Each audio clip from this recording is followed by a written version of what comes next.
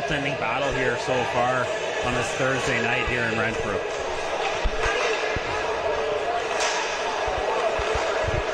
The Bears have it. Bruce Watson puts it in the neutral zone for Romaine. Nice slot scores! Equalizer with 4:59 to go in the second period. Wolves got the go-ahead goal at the just before the 10-minute mark, and the game's always easier when you have the lead and you're not chasing it. That first goal is so important.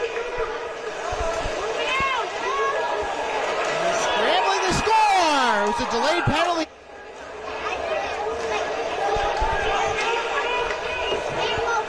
And now it's in the neutral zone, Slack.